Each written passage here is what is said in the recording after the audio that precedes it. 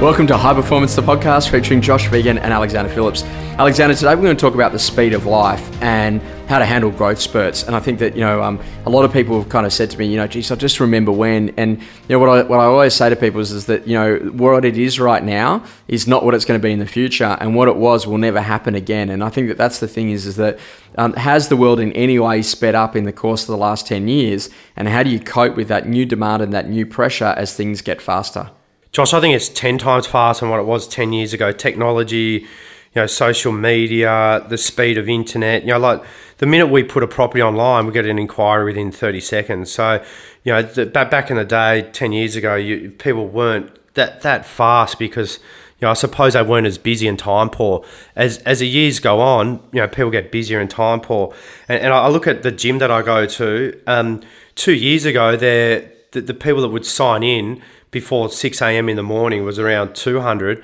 Now it's 500 every single morning. So what that basically means is people are trying to find more hours in the day to get more things done because of the demands out there. People are working longer for less money. And obviously the advent of email was a massive change, but most importantly, the mobile phone. And the mobile phone has fundamentally changed our lives because now we've got accessibility to so much information and so many connections in such a period of time. And, back in the old days, you'd be in a position, you might know some local people in your community and that might be a couple of hundred. And now in our careers, we know a couple of thousand. And this is the challenge is that we're trying to keep up with everything that's going on in terms of that overwhelm. So what are some of those tips and tricks that agents could do to either slow life down a little bit or get a little bit more back in control as the speed of that life continues to get out of control? Josh, I actually think it's about getting faster and making the consumer aware of how to be along the ride with you and how quickly things can happen. I think it really comes back to you as an agent, what you actually do to set that up. The set up to sell meeting with a vendor that, 80% of the properties we sell, you meet the buyer in the first Saturday, and it might go online at 3 o'clock on a Friday and that buyer's already there on a Saturday wanting to buy it and how you actually set that up. But it's also letting that buyer know how quickly things can move. And if you're not prepared financially, you don't have a solicitor, you don't have a deposit available, you don't understand the process, well, you're going to miss out. So you as an agent need to explain that process to the buyer on exactly what can happen, the different scenarios. So they're really prepared in obviously moving quickly, so they get the best opportunity of obviously trying to secure a property. Same with tenants, same with landlords. There's many aspects here that you've got to have on board ready to go. So you've got to have your building inspections already done, your strata reports already done. You've got to have a solicitor on standby on a Saturday if you meet a buyer that's ready to go. You've got to have all these things in place that when that consumer wants to move quickly, you can move with them. And I find people that have urgency generally will pay more or obviously want to secure a property a lot faster than anyone else. You can get more money out of them.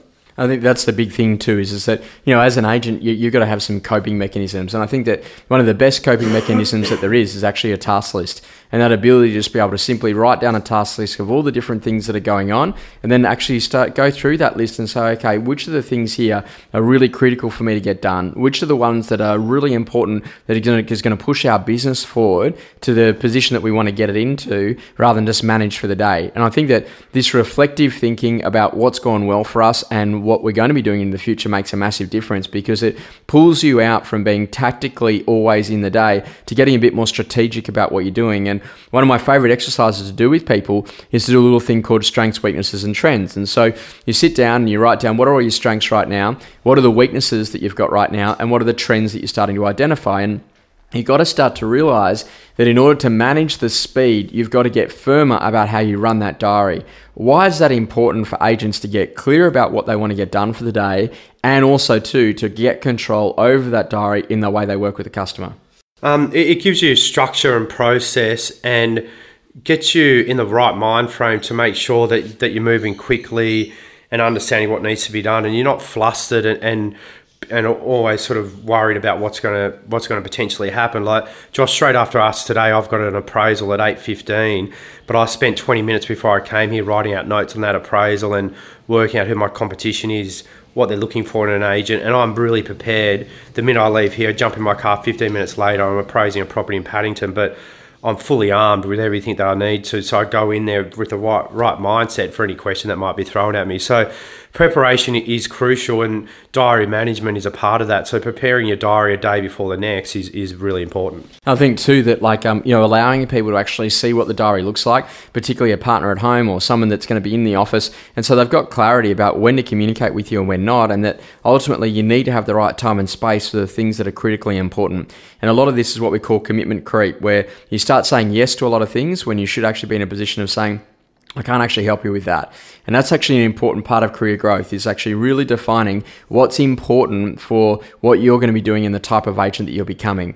One of the other things too, Alex, is about people just getting clarity about how they actually fuel their body and keeping that level of energy consistently, because as more demands come, you're going to need more resource to do it. What are some things that you do in order to make sure that you've got the level of resource and energy that's required to be excellent as you go out there and perform as an agent? Yeah, I think, Josh, it's obviously knowing, how quick your metabolism works, when it's going to be ups and downs with your energy, and trying to combat that with the type of food you eat, when you eat, the amount of times you eat a day, and planning around that. So like, even when I look at my diary the day in advance, I'm thinking, okay, when do I need to eat? Because if I'm out of the office 3 hours and I haven't eaten, and I've that last appraisal, I'm going to be off the ball and I'll miss a business. So I think it's about understanding what foods are good for you. I think every person's different, and I love carbohydrates. If I don't have carbohydrates, I've got no energy. So I eat a lot of carbs, and I'm not shy about that, where some people, obviously don't eat carbs because they're worried about